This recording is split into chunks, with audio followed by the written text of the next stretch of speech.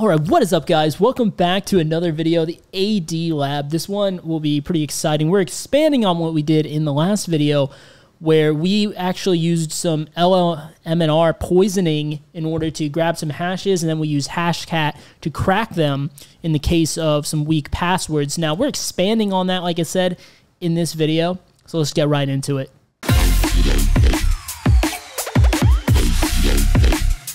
What's up, guys? This is Ryan from elevatecyber. Now, how are we expanding on it, you might ask? Well, like I mentioned in the last video, you don't always have to go to the lengths of actually cracking these hashes. You can actually just pass them or utilize them to do other things without even having to crack them in the first place, because Windows relies pretty heavily on hashes for various things. So what we're going to do in this video is we're basically just going to be doing SMB Relay attacks here. And the way we do that is pretty similar to the last video. We will be using Responder, but we're going to be making some changes to the configuration file. So if you look right here, you got the responder.conf. We're going to edit that file.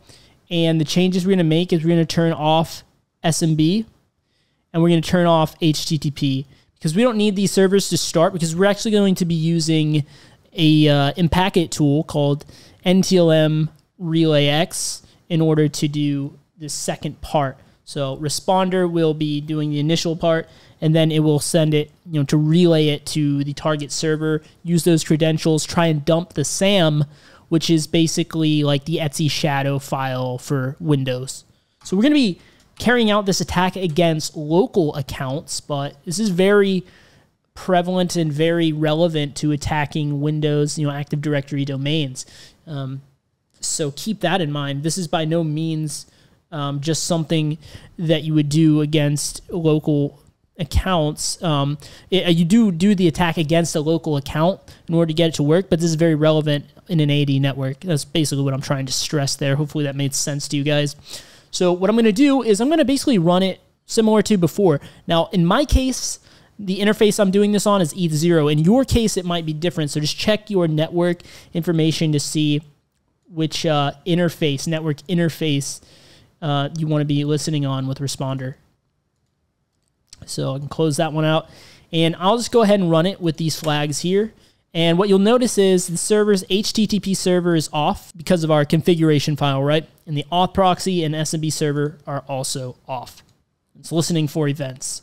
Now, the second thing that we're going to need to do is we are going to need to start NTLM Relay X. Now, one of the things that it requires is the target you need to put in a file. So let's just go and create a file in dev.shm for this purpose here, called it target.txt. And all it's going to have is the IP address that we want to try this attack against, like when we actually relay it, right? So what's happening here? Responder is going to basically do what it did before. When the user types in a share that doesn't exist, Responder is going to be able to grab its information, and then this relayer is going to relay, like once Responder grabs the hashes, NTLM Relay will then relay those the hash to the server that we specify here. I want to run this against the Windows Server 2016 box, so I will specify, in my case, the IP, the .20 address here. So that's why I have that here. Now, one thing to note is that you can't do this against the same server. So say that I am logged into the Server 2016 box, and I'll just show you, demo it live. But basically, if I try to do this and type in some invalid share while on the 2016 box, basically there's security protections in place to prevent this from working. Now, before we go right into demoing this, I'm going to show you something on the Nmap side to determine whether this exploit will be possible or not on the target server. Now, let's go ahead, since we have this, let's go ahead and run the NTLM Relay X command here. This is what we're going to run here, -tf, give it the targets file, or in my case, it's target.txt. And we'll say SMB2 support, because we're going to do this attack against SMB version 2. Of course, if you see that they're using SMB version 1, that's a vulnerability just straight up, so you can exploit them there. So keep that in mind. We'll run it as is, And now we see that the servers have started and it's waiting on the connections. Now, when it comes to the mmap part, right, if you run against the target server, so in this case against the Windows 2016 server box on port 445, you can run a script in Nmap, and if you run default scripts, it will run this. It's called SMB2 security mode. So we're going to give that a minute to run because there's a particular piece of information that we're looking for here to confirm that we can actually pull off a SMB relay attack in this environment. So this is what we're looking for here. Message signing enabled but not required. Now, if you're setting this up on your domain and you do what I did and set up a Windows Server 2016 box, by default, it will say message signing enabled and required. If you see this, it will prevent you from being able to successfully conduct this attack.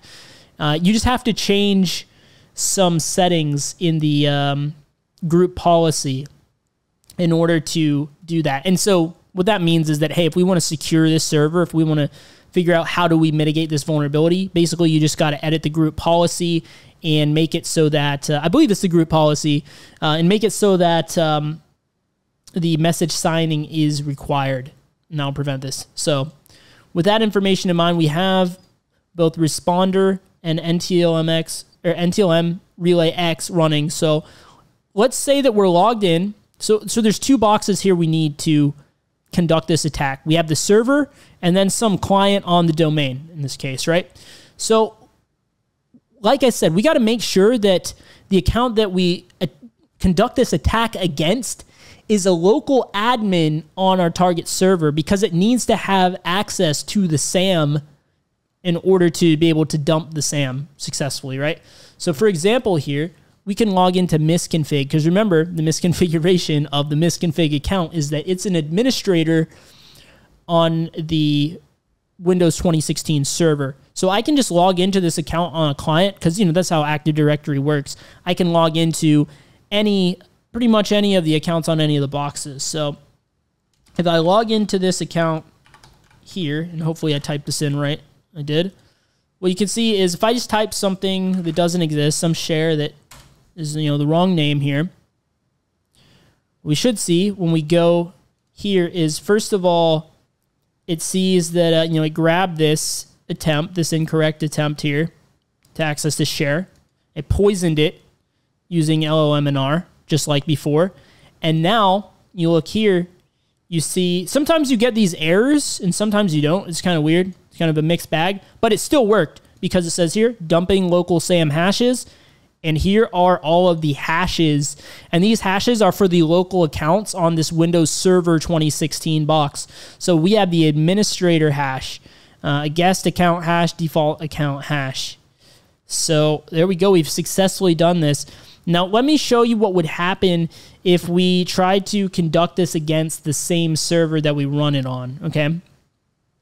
So I am logged in to the administrator account, or at least I can go ahead and log in to the administrator account on the server, right? Because remember, we're relaying to this same server. There is a security measure in place to prevent this from working successfully. So if I tried to access some share that doesn't exist here, you know, you'll still get this part, right? But now, if you come over here, even though you see here that it did poison it with LLMNR, it actually fails to authenticate to that server because it's the same server.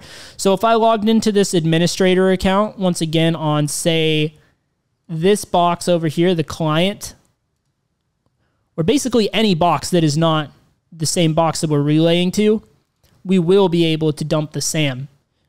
So long as it's an admin on that account, and it is, so we'd be able to dump the SAM in that case. So something to keep in mind, something that I learned along the way I want to relay to you guys. So hopefully this was helpful in this short video here. If so, let me know down in the comment section below if you have any questions. And yeah, be sure to subscribe to the channel, hit the like button as well. It'll certainly help me out in the algorithms. And yeah, if you want to get caught up on this series, the Active Directory pen testing series, go ahead and check out the videos on screen right now. I'll see you guys right over there. Thanks for watching.